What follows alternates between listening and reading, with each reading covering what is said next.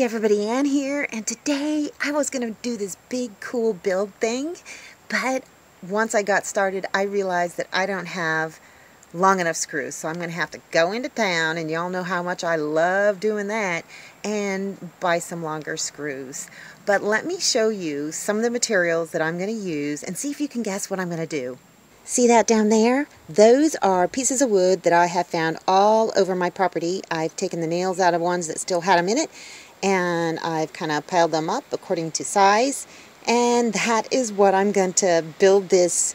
Well, I'm not going to tell you, but I'm going to build something cool. I don't know if it'll turn out, but you know what? If it doesn't, that's okay. You know, it's a learning experience. So I've got to figure out something else to do today. I don't have to DoorDash today, and I did buy something for my dog. So you know what? I'm going to put that up and just have a look around my property, and I need to ask you guys for some advice on different parts of my land. So let me get that dog run up and see how Betty likes it. That's as far as I could get it in. I just don't have the strength to get it in any further. So now all we have to do is hook this on to this end, and then I got to go find that tree and put the hook on the other end. But I got to do some stuff to this cable first. So, whew, this is hard work. See that? I got a problem. The bit came out, and I don't know if I've stripped my drill on the inside. You know, the part that this goes into. I tried to tighten it up as much as I could and reverse it, and it won't come out. So now I'm going to just see if I can do this by hand. I don't know. Oh gosh, this sucks so bad. Maybe my needle nose pliers will work a little bit better. I don't know. Let me see if I do this with both hands, if it works. Long story short, it didn't work, and I ended up snapping the drill bit. And it's fallen off down here somewhere, and part of it's still in the tree. So I'm gonna see if I can just get that hook in there just by my own brute strength. A couple taps with a hammer and I've got it started. So now, oh, it's just really hard to turn. Let me get my pliers and see if I can get it the rest of the way in. All right, that's about as far as it's gonna get. I mean, I'm all the way up on this ladder. Using a needle nose pliers actually worked better for me. And this is solid, you know, and this tree was not giving up my drill bit, so I don't think it's going to give up this. So now I need to do the next part. Well, there it is. I think these clamps are tight enough. They're going to have to do for now, because this wore me out. I'm pulling on it and it's not coming undone, so I'm not going to cut this extra length. I'm going to leave it here because I'm going to probably undo this and have somebody stronger than me pull it tighter, because here, let me show you the other end of it, and you'll see why. There it is. It's attached to the tiny house.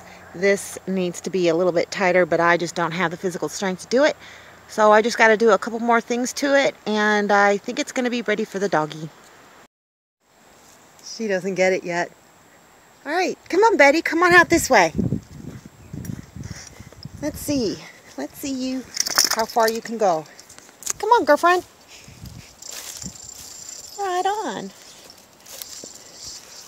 Yep, come on. Come on. She'll get it. Whoop, there's an anthill. Hopefully, stay out of the anthill. I need to dispatch that anthill. All right, Betty, come on. Come on. You can do it.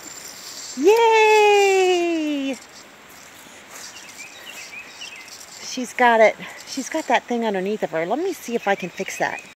Well, her color actually needs to be a little tighter, and that one doesn't go any tighter. She'll figure it out. Come on, Betty. Come over here. Come on. Come on. She just thinks that there's a very small perimeter that she's allowed to go around, and so that's what she's doing. Come on, baby. You'll get it. Come on. Come on, Betty. Oh, yeah. See, you got all this room to run around now. Right on. Yeah, I definitely got to get rid of that anthill. Maybe not the brightest place to put it, but I couldn't think of any other place to put it. It's 60 feet. I've still got plenty of room left, so I could technically, well, I was going to say, attach it over there, but there's another anthill over there, so, well, I'm just going to let her run around on this, and you know what? It is cold outside, And today is going to be a perfect day to make some potato soup on the rocket stove. Well, the rocket stove is roaring. Yes, indeed. It's going very well. I got my pot ready, and yes, that's a dirty cast iron. I get it as clean as I can, but the lid too. I mostly use it to cook outdoors. And it's going inside. I'm going to have to add some more wood. So let's just put the potato soup on. Nothing too interesting about this at all. Just a bunch of potatoes, like 3 large potatoes. A can of cream of mushroom soup because I don't have all the other things that I need for the flavorings and whatnot. You don't really need to add it at all. I mean, if you cook the potato soup just plain potatoes, it's still going to turn out good. Later I'll add some cheddar cheese and some milk. I don't want to add that until a little bit later. That little floaty stuff, that's Parmesan cheese. I forgot that I usually add that towards the end too. I just got a little bit in there. That's alright. But this is getting really hot, and it is going to be delicious when it's done. But it takes a long time to cook, so I figured let's do it outside on my rocket stove and just use wood and not use propane. Okay, let's cover this up and find some more wood. Check it out. It's still going strong. It's working great. I think this bigger, longer little pipe thing works.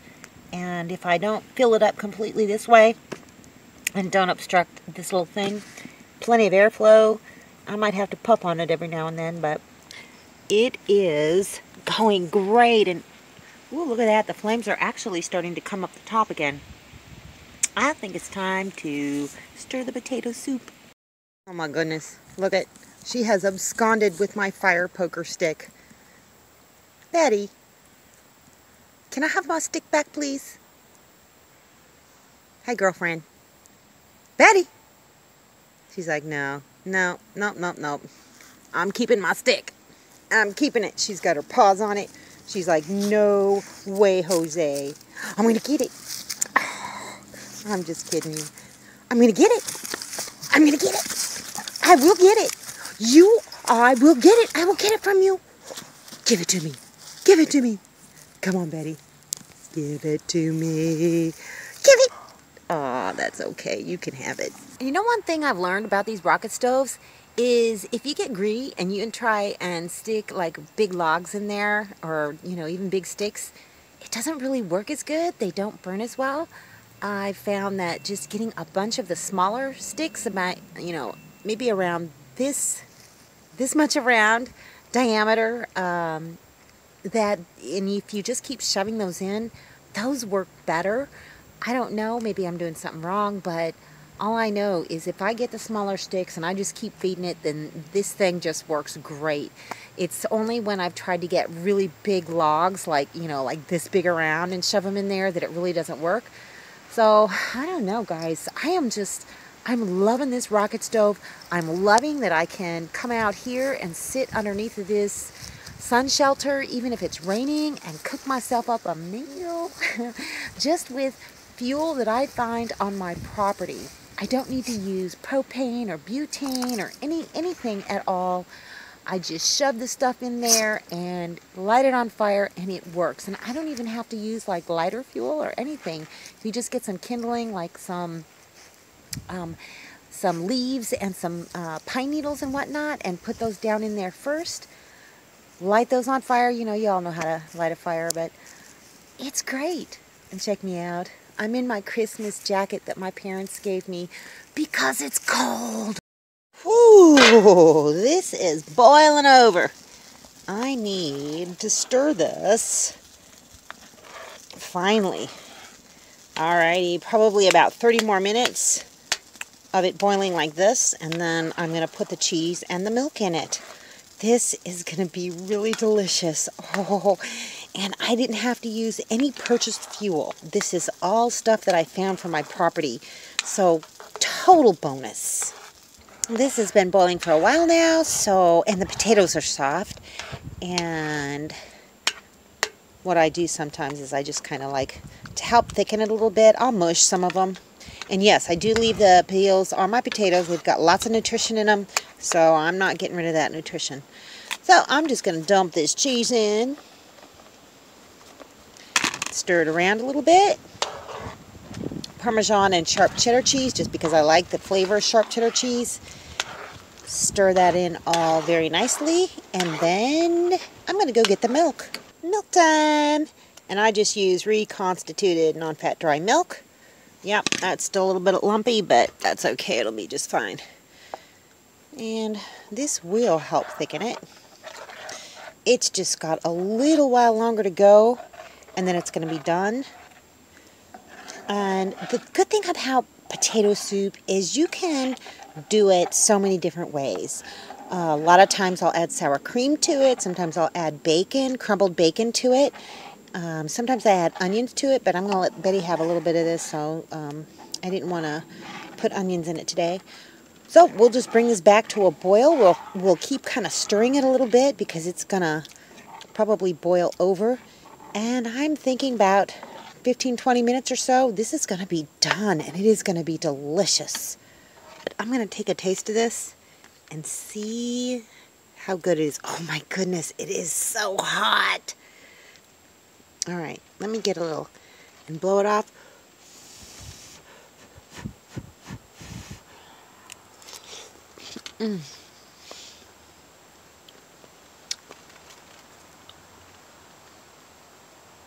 It is very good. It would be totally better if it had bacon in it, but this is very good potato soup. So, you know what I want? I want you guys to tell me how you make your potato soup and what you put in it. And you know what? Maybe we can all learn from each other. I was going to take you for a walk around my property and ask you advice for different areas and whatnot, but you know what? I just got so distracted by, well, making potato soup and looking at my property and just relaxing that I forgot to do all that. So we'll save that for the next video. Anyhow, that's all I got for you today. See you in the next video. Thanks for watching, everybody. I hope you enjoyed the video. Make sure you like, subscribe, hit the bell, and y'all have a good one.